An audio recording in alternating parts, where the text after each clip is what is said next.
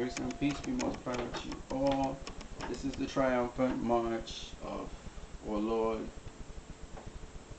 as he comes with 10,000s of his saints, just like how Israel marched out of Egypt and charged like a raging bull into Canaan. So here goes the song that the slaves sang in their bondage.